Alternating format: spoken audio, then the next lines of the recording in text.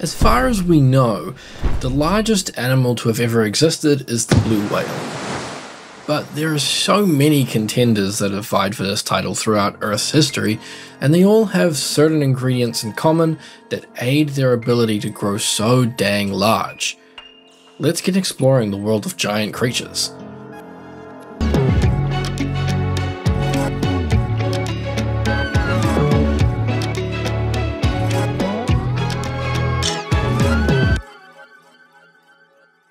Finding out that the blue whale is the largest animal ever sometimes surprises people.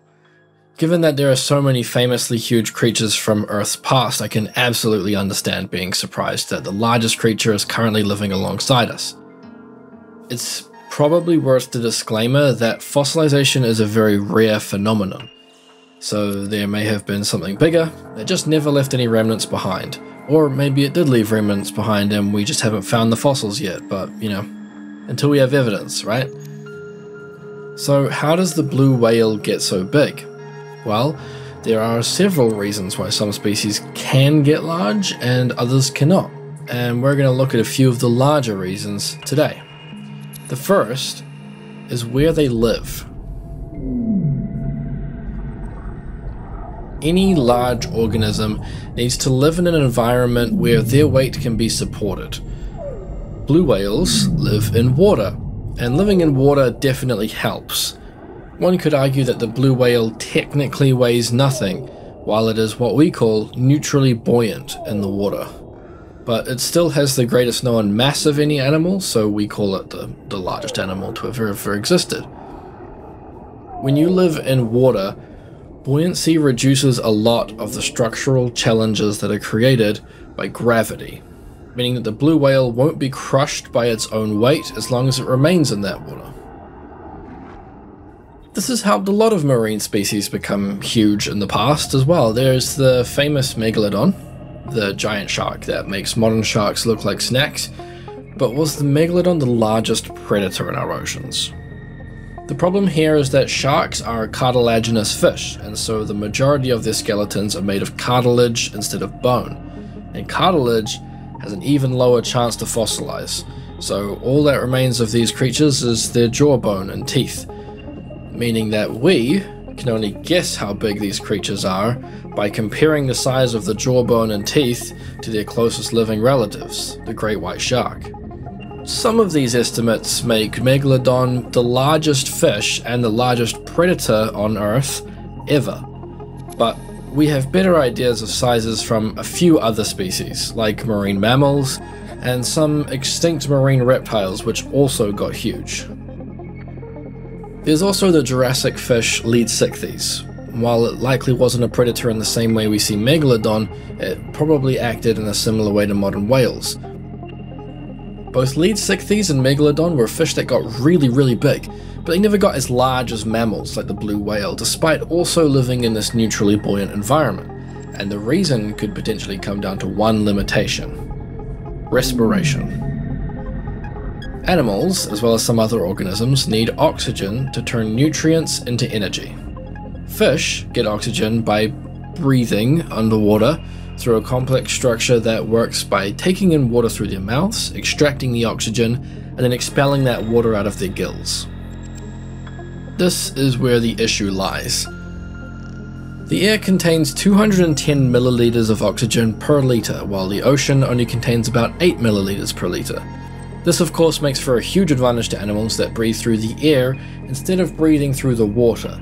So there's a limiting factor to the size of water-breathing fish, and it lies in how they breathe. Compare this to the marine mammals like the blue whale, which swim to the ocean surface in order to breathe from the air, not the water, allowing them to take breaths with far more oxygen. On top of this, blue whales also have large concentrations of myoglobin, which is the oxygen binding molecule. This allows them to store large amounts of oxygen in their muscles. Today, our atmosphere is made up of 21% oxygen, which is that 210 milliliters per liter. During the Cretaceous period, we see levels varying between 25 and 35% oxygen content throughout this 80 million year period. The Cretaceous period comes just after the more famous Jurassic period, and despite the Jurassic's fame, the Cretaceous is actually when we find the largest species of dinosaurs thriving. So if we were to bring back any of these species in some kind of theme park, they would likely have their tiny hands far too full, simply struggling to breathe, to be a threat to anyone. And it's not just fish that have a bit of trouble growing large because of their respiration systems today. If, like myself, you were a child around in the late 90s to early 2000s, you probably at least heard of a TV series produced by the BBC called Walking with Dinosaurs. But unless you were an excessively nerdy child like myself, you might not be aware that the BBC actually produced 3 other series as well, all telling the story of the history of life on Earth. My favourite episode as a kid was one that I found simultaneously awesome and terrifying, from the series Walking with Monsters. This episode explored a time called the Carboniferous, before the dinosaurs, a time defined by giant forests and giant bugs. Arthropods, such as insects or arachnids, don't breathe as such because they don't have lungs, but rather they have a complicated and honestly pretty inefficient tracheal system that results in them having, honestly, a much harder time absorbing oxygen than many vertebrates. But during the Carboniferous, the atmosphere had the highest concentration of oxygen that the Earth has ever witnessed, to the point where it's theorized that lightning strikes could cause massive explosions. As you can imagine, insects, which have a hard time breathing, had a freaking field day in this high oxygen environment, and they grew unreasonably large. During this time, you'll find super fun animals like dragonflies the size of eagles and a 3-meter long millipede. While these are terrifying to think about, they still aren't nearly as big as a lot of the other species in this episode, and that's because they struggle with respiration. But they also struggle with another structural issue: having their skeleton on the outside. Exoskeletons are not only heavy, but they also can't expand, and this means that as the animal inside the skeleton grows, it needs to shed that exoskeleton and grow a larger one every so often. So if the animal in question is itself extra large, then that means having to spend a lot of time shedding and then growing a huge new skeleton. Doing all of this every so often means the animal will regularly consume a lot of energy.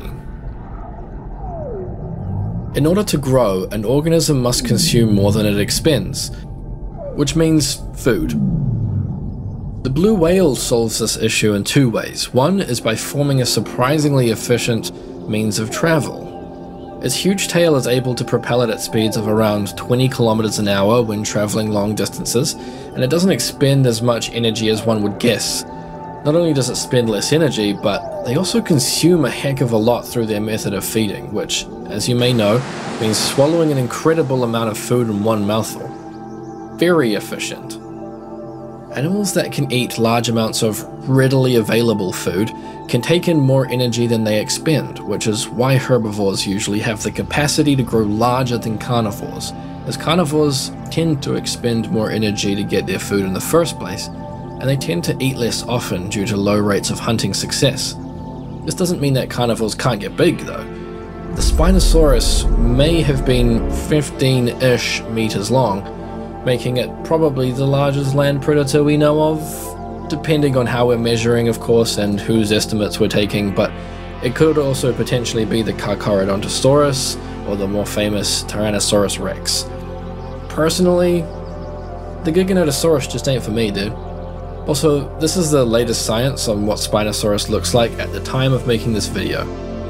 I'm just putting a date on it so people watching this in 3 months' time aren't annoyed when it's changed shape again. No matter which dinosaur is the biggest land predator though, they would all need a lot of energy to power their bodies, and the energy available to animals in the first place is also reliant on another internal body factor: heat. We call animals that control their own body temperature endothermic, or warm-blooded. This is compared to animals that are ectothermic, or cold-blooded. Ectothermic animals rely on the external environment to warm them in order to be able to move. This does mean that many animals and other organisms that can control their own body temperature tend to be less restricted in terms of size, as they are less reliant on their environment in this respect. The internal temperature of an animal needs to be warm so that muscles can contract effectively, and many biochemical reactions that allow for muscle contraction rely on enzymes that are temperature sensitive. I'm sure we can all recall a time when our temperature sensitive enzymes restricted our body's motor ability, am I right? Or just a time when it was cold and you felt like you were moving slower or something. Warm-blooded animals include mammals, birds, and probably a lot of dinosaurs, while cold-blooded animals include fish, invertebrates, reptiles, amphibians, probably some other dinosaurs, and a bunch of stuff I've missed. This is also a contributing factor to why you find larger reptiles and bugs in warmer temperatures, like the tropics. Being such a huge animal can have its benefits in this respect though. Not only is the blue whale a mammal and by definition is warm-blooded, but having a huge body size actually means there is a smaller surface area to lose heat through relative to that body size. Bear with me, this involves a brief amount of maths. Okay, alright. As objects get bigger, their volume, or the size of their insides, increases faster than the size of the outside that is holding it all together. As animals lose heat through their skin or their exoskeletons, then being the size of a blue whale means that they actually lose heat slower than many smaller animals compared to body size. On top of this, blue whales are full of a fatty layer called blubber that is designed to retain heat even more, to the point where blue whales are actually 27% blubber on average. By comparison, there is an arguably more important body part that makes up only 1% of a blue whale. Its brain. When it comes to brain power, size doesn't matter, you hear that? Okay? Really though, it's actually what the brain is made of more than the overall size. In fact, the brain to body size ratio goes down depending on the size of the creature. Despite having a smaller brain to body size ratio than humans, the blue whale's brain is about 4 times the size of ours. Even though the brain to body mass thing isn't real, there is still a level of brain power required. Having a complex central nervous system that can control all of the processes of a huge animal tends to be a requirement, otherwise the animal simply shuts down. Many groups of animals have nervous systems that are built in ways that would make expanding the size of their bodies not necessarily impossible, but certainly difficult.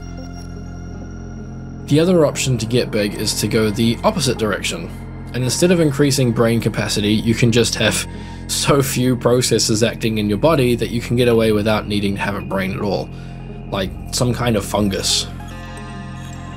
So when we're talking about the ingredients required to create the largest organism ever known, don't forget these 5 things, as they are... Hey, sorry, I said the largest organism ever known. Can we switch back to the blue whale, please? Huh? This is the largest... What? Where's Oregon? Hold on, I have to Google something. So the blue whale is the largest animal ever known, but...